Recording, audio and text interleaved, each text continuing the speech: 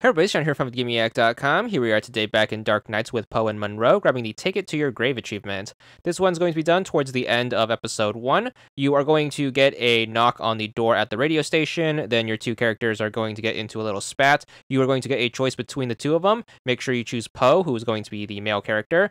A thing is going to happen that we are going to cut out for spoiler reasons. You are going to get another choice between the two characters. Again, make sure you choose Poe, let the rest of the cutscene play out, and then at the ending of the chapter, you should get this scene, but more importantly, you should also get your missable achievement. 10 gamer score, and that's all there is to it.